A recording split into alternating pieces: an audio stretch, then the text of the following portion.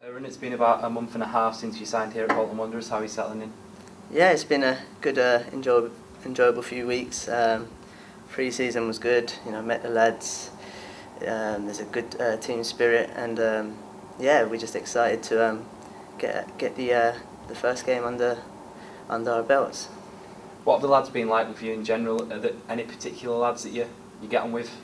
To be fair, all of them are great lads.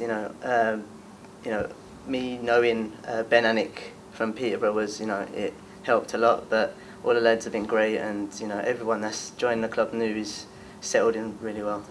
So you're looking at your sort of senior career. It started in Turkey. I'm guessing that's somewhere that you lived for a while then, whilst you were trying to apply your trade.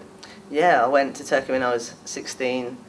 It was a very different way I pictured it. I feel like they're probably about 10 years behind on technology and the training schedules and stuff, so it was very different, but like I said, I wouldn't change it because this made me who I am today. So.